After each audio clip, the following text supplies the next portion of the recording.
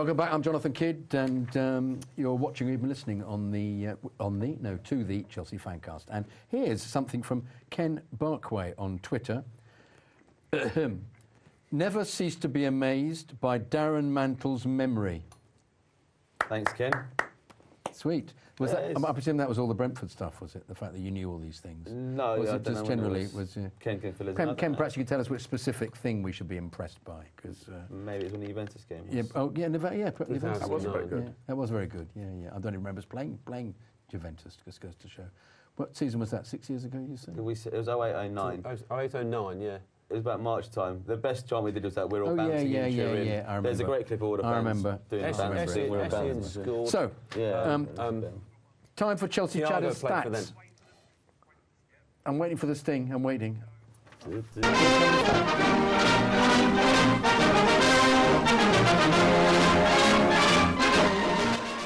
never knew Chelsea had so much history.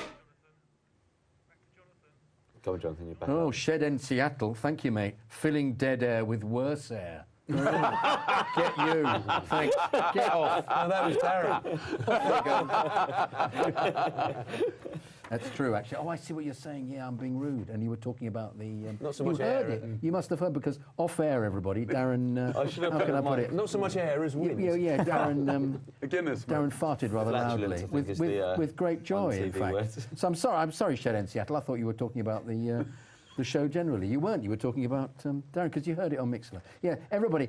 Tune in on Mixlr, because there's a completely different show going on in the break. You're missing the best bit. You're missing the best bits. Anyway, here we go with the stats. Diego Costa has failed to score in his last 7 Champions League games for Chelsea since scoring against Chelsea, I've got a lisp, for Atletico Madrid last season. Brana Ivanovic has scored 7 Champions League goals since 2009, more than any other defender. What a great stat that is. Hasn't he also scored more goals in the last X number of seasons from open play than Steven Gerrard? Oh, wow. Yeah. I love John that. Terry has as well. I completely love that stat. Oh, what a great... Thank you, Clive. Chelsea have gone 16 games in the league without being awarded a penalty. And this is their worst run since 2009. We've only had 2 penalties in the league this season, as opposed to Man City's 7. Yeah, well... Which shows that there's a certain imbalance. There's an imbalance. I would go so far to say a bias. I think innate bias is probably the kindest one. I love that, innate. I love that. Good Do you word. think a conspiracy? Yeah, a conspiratorial innate bias, I think. No, the perhaps not. Yeah, they are, yeah, but it sounded... I was being polite. Yeah, you were, thank you. Innate or inane? Yeah, well, there's that and as that as well. It's only taken 7 games for Kurt Zouma to concede his first foul for Chelsea FC in the Premier League, which you mentioned earlier. I did. Branislav Ivanovic has now scored more goals for Chelsea FC than Ramirez and Oscar. That's a little bit telling. Ramirez, other than the fantastic Barcelona goal, cannot shoot really at all, can he? Poor man. Mind you, he had a go in the Burnley game, which was about several inches wide. I'm getting worried about their inability to hit the target, which I think may cost us dear. And I don't want it to be, but I'm getting this. Oh yeah, it's when Costa's not scoring. When Costa's not costing problem. us. Yeah, when he's I costing. think Spy actually, when he was on the show, summed up Ramirez and said he doesn't create chances; he creates situations. Oh, clever. He's good Spy, isn't he? Chelsea are one of 3 teams still unbeaten in the Champions League this season, alongside Porto and Real Madrid. Good one. And now, Chelsea Chatter Stat of the Week. And this is something that I had a mention of the other day when we were talking about the black kit with the puke down the front, which I didn't enjoy. The blue puke, the light blue puke. Chelsea FC are undefeated in their last 25 games when wearing a yellow kit. There we are. So I think we should wear yellow all the time. Going back to the 2009... I don't think even we should wear blue now. We should wear yellow. That's the 2009 Cup final. Yes. Everton. For more Chelsea stats and history, go to www.chelseachatter.com. Follow him on Twitter @ChelseaChatter. Good on you, Chatter. Great stats. So, here's an announcement about the Chelsea Supporters Trust. A very good and well-attended Chelsea Supporters Trust meeting. You went, did you say? I did, yeah. It was a good time. Did you speak? Did you chat to anybody? No, I didn't. You're just attending? Yeah. Just taking it all in. Was held after the game on Saturday. The Q&A session, that's question and answer for some of you who don't understand, with special guests Inspector Jim Brockway, PC Paul Wright from the Football Intelligence Unit, and Amanda Jacks from the Football Supporters Federation, was extremely informative. I sent a question and I wondered if it was asked, which was, why do stewards have to go onto the pitch and prevent players from going up to their fans? And is it, as a safety thing, why do they have to touch the players? I really think that stewards shouldn't be there to lay their hands upon a professional footballer on the pitch. Interestingly, they had a lot of questions read out that had come in by email, but that wasn't among them. That's a real shame, because... It was. We will never know the answer. We'll never know to the that answer. now. I would really love to never have will. known. Perhaps somebody thought I was taking the mickey. Being me. As if you missed it, the meeting is up as a podcast via Chelsea FanCast. Just check the website, SoundCloud and iTunes. And of course, if you want to join the trust, it's only £5 or free for non-voting members. But personally, I fancy a vote. Join up via the website, chelseasupporterstrust.com. And I'm trying to actually renew my membership. And I've forgotten my password and my... username, and I did exactly the same, Jonathan. Yeah. So you're not alone. It's Thank an you very age much. thing, I Thank think. you. It is an age thing, isn't But it? you could give a fiver to Chidge next time you see him, and I'm sure he'll pass it on. I'm not convinced that's Sure, going to he'll find happen. a good I use. also think my memory is such, he'll ask me for another fiver the following week.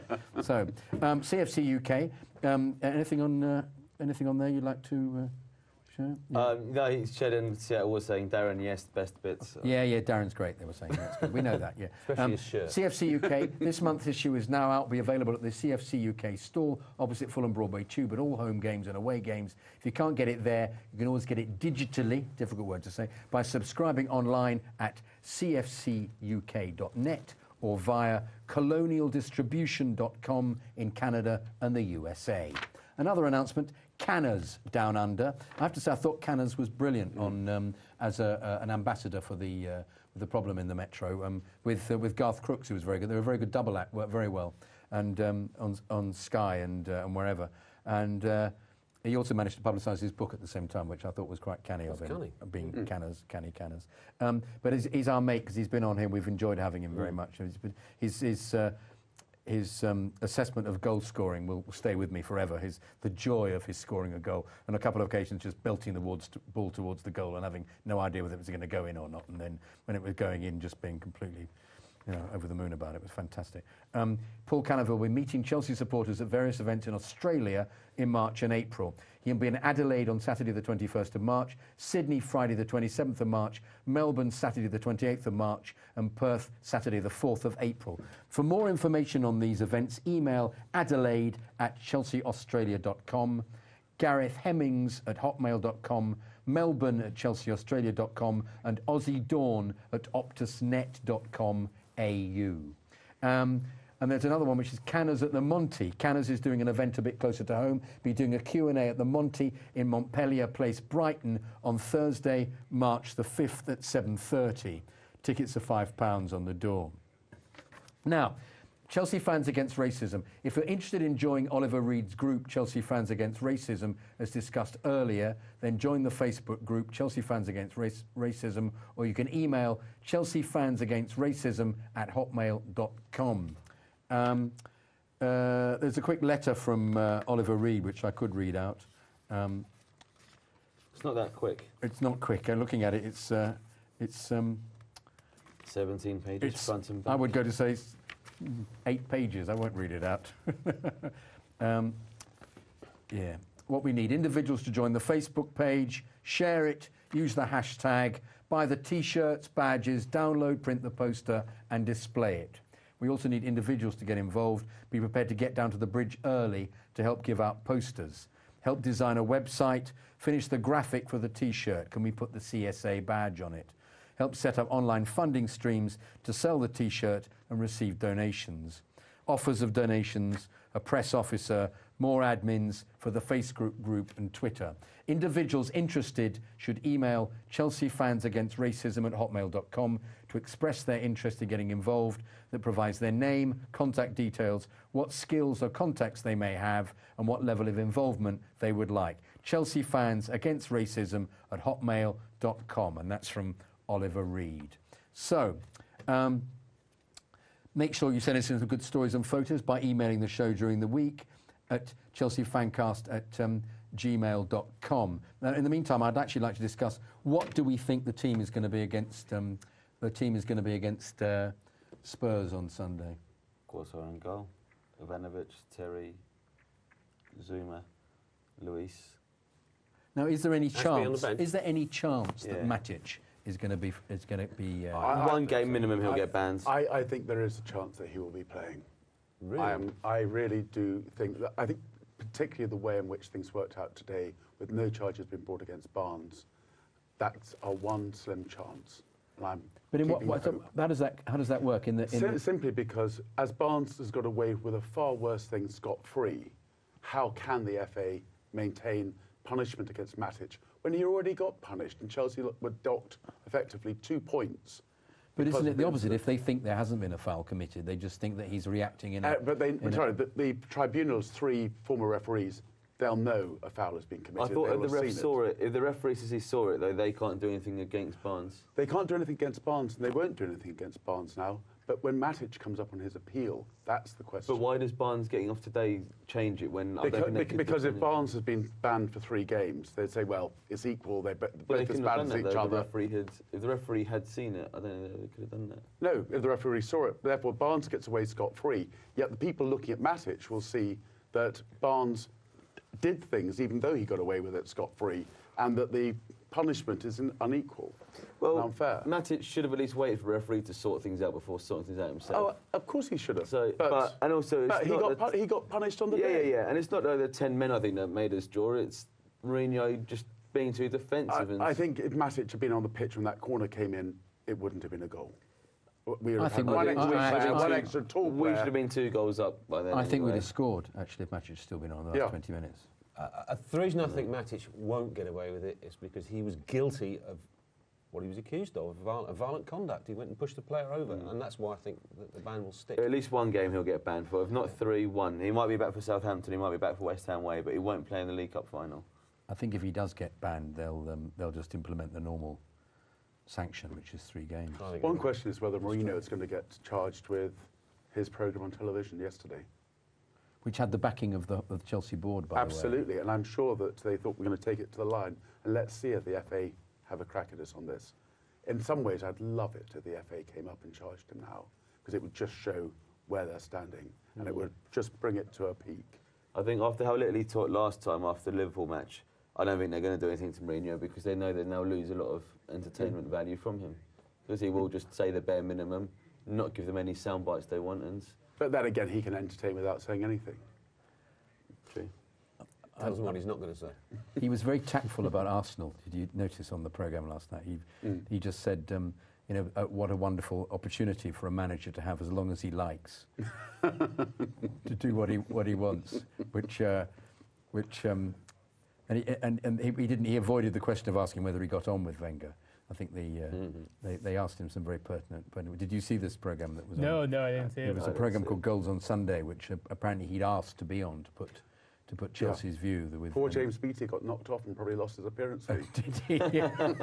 Well, I think they probably paid him, I'd have thought. Yeah, who would you have, James Beattie or Jose Mourinho on it? I think. Well, Beattie did score a goal against Chelsea in 11 seconds. He did, but then we won 3-1, didn't we? That's right, yeah. He also headbutted the back of William Gallas's head and got sent I off was the there. back. I was there that day. Yeah. I think we were there together. I In think. Everton. Yeah. Yeah, I think we were. I think Tim Langton had organised a very probably. Langton Was it Everton or tours or Southampton? something. It was up at Everton. Was it Everton? Everton, Oh, definitely Everton. Yeah. It was an He early pursued kickoff. him. He Yeah, was pursued it? him down the pitch, didn't he? And, Yeah, and then that's tried right. to kick him a few Headbutt. times, and then finally just put his head in. And Moyes was very upset by it. But also, he was slightly surprised he'd been sent off. I remember. It's interesting, Moyes said at that occasion that, if Gallas had been an English player, he wouldn't have gone down so easily, which is fairly outrageous racism. So if he'd you have, ask me. he'd have accepted. Look at us all being- sticking being with Gallas was Gallas. just doing that defender's thing of shielding the ball Yeah. over the byline, wasn't he? Yeah. You don't expect to be headbutted in the back of your head, though, do you, when that's happening? Those were the days when we liked Gallas. Yeah. They were. They did, for a period. Yeah. I wonder how many players there are who we've gone off as they've gone on to other clubs. Not that Poyet many. wasn't Poyet, too popular, was he? unfortunately, He didn't do played for terribly that well. North London club. And I'm would be intriguingly what Jose mentioned yesterday about Frank, that he wasn't sure whether Frank would now come back to the club, which was a little bit dismaying, because he said he thought the idea was that Frank was going off to America to play in the Lampard in the will be league. back. And then Mourinho won't he back. would then immediately be fast-tracked back into the club in doing whatever he wanted. Yeah. And the interviewer said, "Is that going to be the case now?" And he said, "I do not know." He said, So He made it sound as though the door had been closed. he did. But that's all he can say. When he's at Man City, he's not going to speak too highly of him. I think it's classic Jose. Jose and Frank, I think they get on well. What do you think? Predictions for Sunday, then, chaps? Well, I haven't finished the team yet, so I think... Oh, I'm so sorry. I do apologise. Perhaps you could give us the rest of the players. He won't play Cuadrado, I don't think. I think he'll play... No, I don't think go back to his old trick of Willian, Oscar, Hazard and Costa. And obviously Fabregas and Ramirez. Ramirez will fit in instead of Matic, then. Yeah. And who will it be, Lewis or Dave will be playing full-back? As per my team selection, Lewis. It was Lewis, OK. Dave will be in the bench. Aspie will be in the bench. Anybody else want to go? Well, I think there's an option that he might, rather than play Ramirez holding, he might use either Luis or Aspie. They're sort of spare, one of them. We've got 8 days without a game before Sunday, but only 3 before West Ham on the Wednesday. Yes.